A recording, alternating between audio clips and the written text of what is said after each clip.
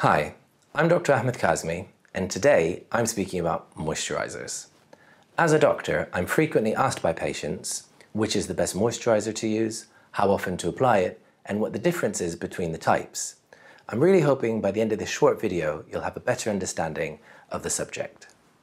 The first thing to say is that nothing can put moisture back into skin. The only thing that can be done is to form a barrier over the skin to slow down the loss of water which the skin produces for itself.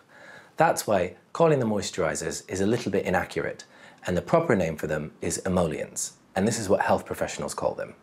All an emollient is really a mixture of water and oil in a different proportion. So those which contain a large amount of water are light and thin, and they're referred to as lotions.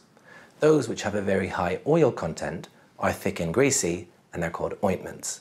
And the ones in between are referred to as creams. If you have a very hot or burning rash, then because of the high water content of lotions, this is the best bet for you. They evaporate off the skin quite quickly, and this produces a soothing and cooling effect. They're not that great though for dry skin. If you have a skin condition where your skin is quite dry or cracked, then a greasy ointment is really your best choice because it's very good at locking in moisture as it stays in contact with the skin for a long period of time. It also makes scaly skin much more soft and supple. Some people though, however, find the greasy nature of ointments messy to use, and also sometimes it can block hair follicles, causing spots. And this is why most people end up using the middle ground of creams, which are quite light and easy to apply, and they last on the skin for a medium duration of time.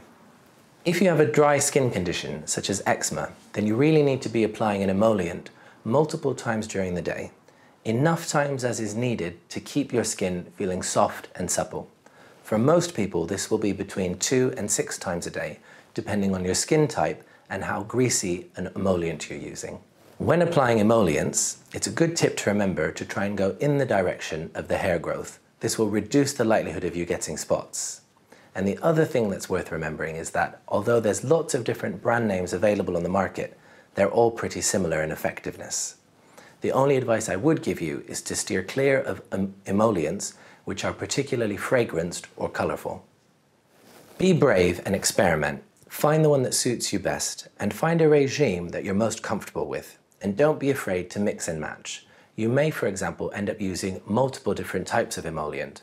You might use a lighter cream during the day when you're at work or school, and then in the evening after bathing, you might go for a greasy, oily emollient to have on overnight. So I hope that's answered a few of your questions about emollients. Thanks.